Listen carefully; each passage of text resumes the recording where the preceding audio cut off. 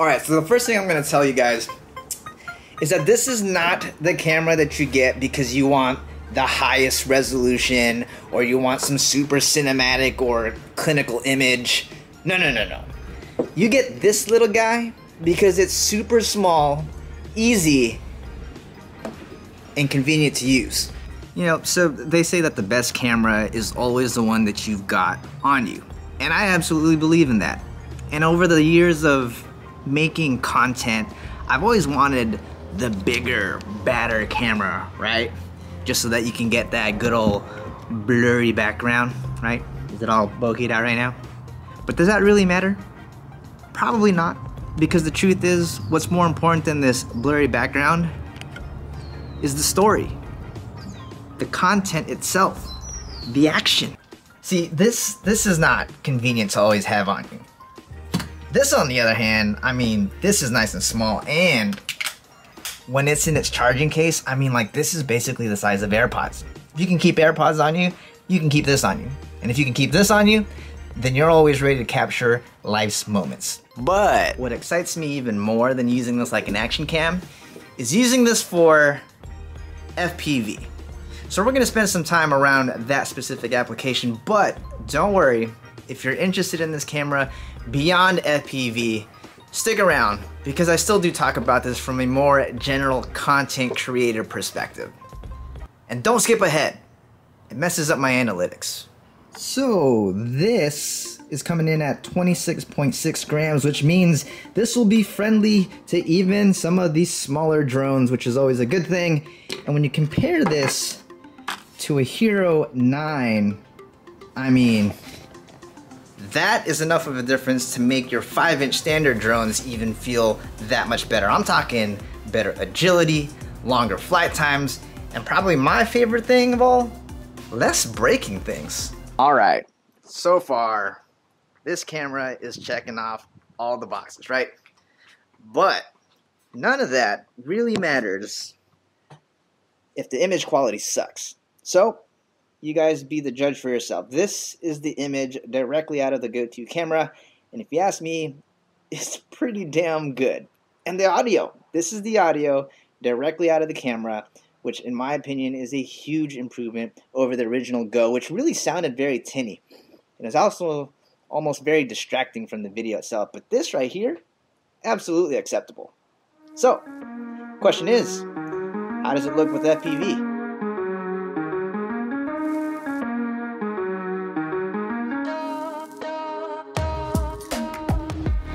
So overall, I think this looks really good. Definitely better than what I expected, and absolutely plenty for something like YouTube. And even though I shot this during that golden hour, that spot I was flying at is definitely challenging for a camera, given the different lighting conditions.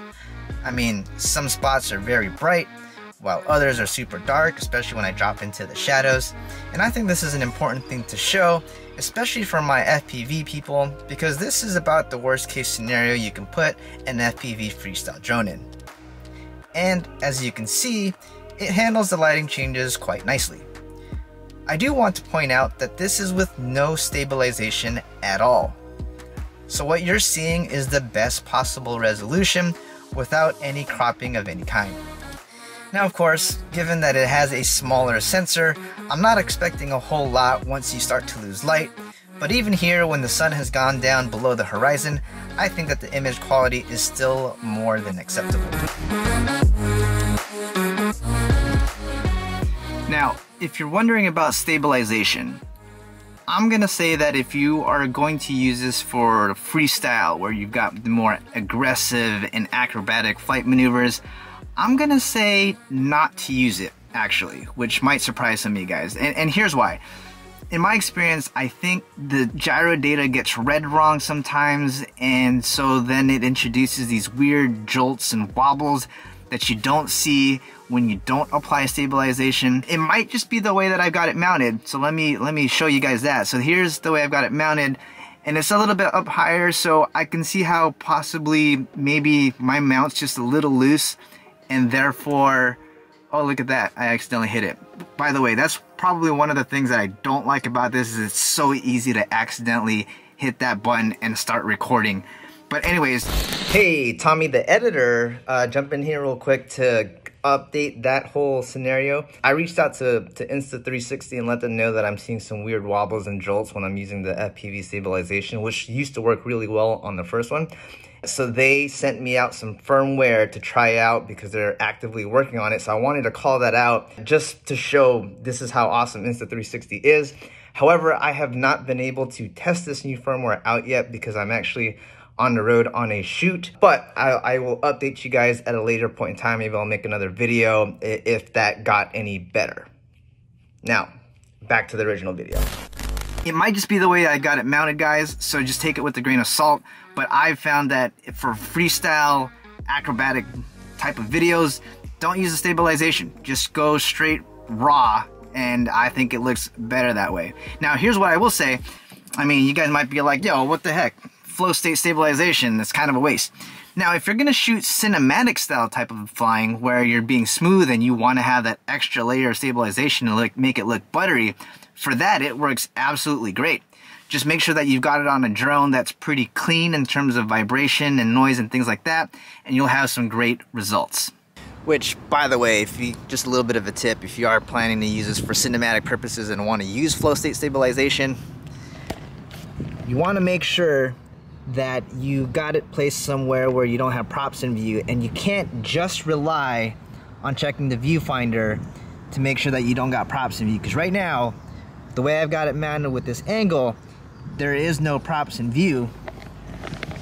But once you apply that flow state stabilization, if the prop is close enough to the super wide angle field of view that this thing has, your props will show up. All right, now, of course, I can't talk about this go-to camera without talking about 3PV. I'm talking about third-person view because I feel like it's a fresh way to share drone flight videos, and it's a type of video that is easier to watch for non-FPV people. It tends to be the video that they don't really get as dizzy with, and it's just a fresh perspective being able to see the drone. So I want to share with you guys how I'm doing it. Basically, here's my 250. I created an arm. You want this arm to be nice and rigid. In my opinion, I think it looks best when you can have the camera as far back as possible so that you can see more of the drone in the shot. And when you're doing this, I highly recommend that you use the horizon lock mode because I think that's what gives it more of that video game look. But basically, this is how I've got this going on my 250 frame. So if you're using this for FPV, I think the next logical question here is, what's up with the lens? Because on the original Go, it wasn't a replaceable lens, and if you crashed it, well, you're pretty much done. Well, Insta360 is listening because this right here, you take this guy, it screws right off, and boom, you got replaceable lenses. But not only that, Insta360 is also making some ND filters that you can screw on just like so, just in case you wanted to introduce some motion blur into your clips. I think we could pretty much agree that this guy is a pretty good FPV camera. Let's talk about specs, even though I don't normally like to talk about specs, but because the fact that this does not have a removable battery, it doesn't have a micro SD card slot, you should be aware of its limitations. So first things first, it holds 32 gigabytes, but of the 32 gigabytes that's on here, only 28 is usable, and that works out to about 47 minutes of video footage, shooting in the highest resolution at 30 frames per second in pro video mode. And that's the mode that you want to be in because that's what gives you the most flexibility in post. And as far as battery life goes, the camera itself, you only get 30 minutes, which is not a whole lot. So if you're using this for FPV, I recommend that you take it out and you put it into the charging case when you are not using it, and or if you're trying to transfer some of the footage out of the camera to free up some space, because when you use it with the charging case, now you've got 150 minutes. So that's 150 minutes of whether you're using it in the case, you know, kind of like this, or 150 minutes in total when you take it out, go fly, put it back in here, and charge it. And the other cool thing is that it does time lapse, it does this thing called time shift, it does HDR video, it does a whole lot of things. But it's not just the fact that it's got a bunch of features or the fact that it's so small and easy to keep on you that makes this easy to use. It's the fact that Insta360 has really focused on making the workflow super simple. For instance, right now I just took this out of my pocket on my bike and decided to hit the record button. I didn't have to sit here and think about how I want this to look or where I'm going to post it so that I can make some decisions about what settings I need to change before I hit the record button. I mean, by then, the moment may have passed. But with this, you just got to remember to hit that record button.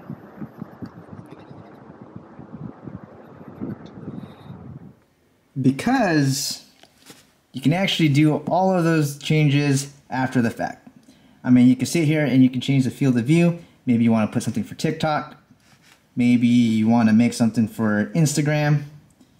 You can even change their field of view. So right now we got something narrow, but let's say I want to make it a wide shot. You could do that. You can also do things like decide if you want to turn the flow state stabilization off. Maybe you don't want the horizon lock. Up to you. You can even make things like exposure settings. So you make things brighter, darker. You can change the saturation, change the highlights, the shadows. You can make all the decisions that you want after the fact. And it's really that simple because from there, it's already on your phone. You can just send it straight off to social media. Or if you're like me, you might want to pull it down to your computer so that you can edit it into something like Final Cut. Just know that you have that option too. Or if you don't like to edit, don't want to learn how to edit, then just use their built-in Flash Cut AI editor. That's right, it will make edits for you. If that's your thing. Woo, it is windy today. All right, hopefully you guys can hear me, but I also got to talk about this charging case because probably one of the best new features is that this is not just a charging case anymore. First of all, if you open it up and look closely, it's got an LCD screen. It's basically a wireless controller. So you can start, stop, record here, and you can change some of the settings all from here without having to connect to your phone. The other cool thing is, it's got a cord 20. So you can connect this to a selfie stick if you didn't want to just use this as your own selfie stick as it is. But here's one last cool little thing about it. On the back, it's got these tiny little legs so that it can sit there and be a little tripod. So if I was out walking around like this, I'd feel pretty self-conscious. Or even like this with the GoPro chest harness, I'd feel pretty uncomfortable. I just feel like people are looking at me because I'm wearing a bra with a bolt on. But when the camera's this small, I don't even think twice about being self-conscious. I mean, even when you put it into its charging case and use it that way, I really don't feel like I'm drawing a whole lot of attention to myself. Besides, if somebody asks what that is, just powdering my nose. Alright, so if you are planning to pick up this camera, I've got a couple of quick tips for you. First and foremost, be sure to turn off the shot on watermark. That is on by default, and I'm pretty sure you're not going to want to see that Insta360 watermark logo in the lower right hand corner of your screen.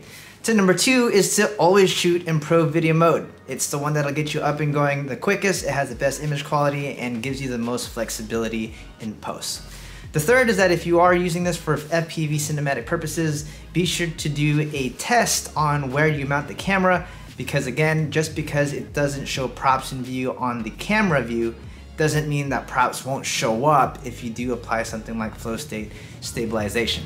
The last tip is to be patient with it because I have personally ran into a couple of scenarios where the app just kind of hung up on itself and things just froze. If that happens, just hold the button on the camera for 6 seconds. That will reset things, and have a little faith that Insta360 will come out with some firmware updates that will make things a lot smoother. At least that was my experience with other Insta360 cameras in the past, so I've got high hopes that they'll fix that. All right, so now that we've got that all out of the way, let's finally talk about the price. Oh, it's getting warm in here. So this little bundle, and I think it only comes with the one bundle, is $299, and it gives you everything that you can possibly need to get started with creating content. So basically, in addition to the camera, you're getting a battery bank, something that other camera brands don't include. You're getting a wireless controller, which with the other camera brand, you have to pay extra for. You get the horizon lock feature, which With other brands, you have to buy an optional max lens mod, and then you have to remember to turn it on before you even hit the record button. With this, it's just built in. Decide after the fact. You can put it on or off, depending on whether or not you think it looks good. You also get all of the mounting accessories, the thing that you can mount it to a wall if you want, and all of the wearable accessories. The magnetic pendant, which is actually this guy right here. I don't think I remembered to show that. So this is something that you wear really easy, put underneath, sticks on. You get the hat clip. If you're planning to use this as just an FPV camera, I think it's worth it. Do I think the GoPro image looks better? Yeah, I think the GoPro image has the edge in terms of image quality. But at the same time, I don't think it really matters when at the end of the day, you're gonna be posting this up to social media, which is primarily consumed on a phone. I really don't think that you'd be able to tell the difference between a GoPro image and this Insta360 GO 2 image when you're watching it on, say, a phone or a tablet. You know, if you are planning to use this beyond FPV, like let's say you're planning to use this to maybe you want to vlog or use it as an action cam, record time lapses of you building your FPV drone, then I feel that this has huge value at $299. The last thing I want to say here is a shout out to Insta360 for really embracing the FPV community. I think the fact that they even named one of their stabilization modes FPV mode kind of says it all. And that's something that I can't really say the same for the other camera brands, right? Because look what happened to Pro Tunes.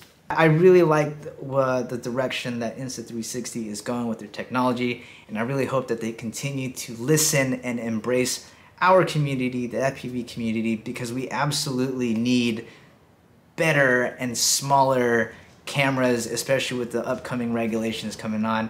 So I really think this is going to be a really good option. All right, that's going to wrap up today's video. If I did help you make a decision today, please consider using my affiliate link down in the description below. That helps me out a little bit because I actually don't get paid to make these videos. And if you decide that this is not for you and you still want to support me anyways, all good. Just hit that like button and maybe watch a couple of my other videos. All right, that's going to do it, and I will see y'all on the next one. Peace out.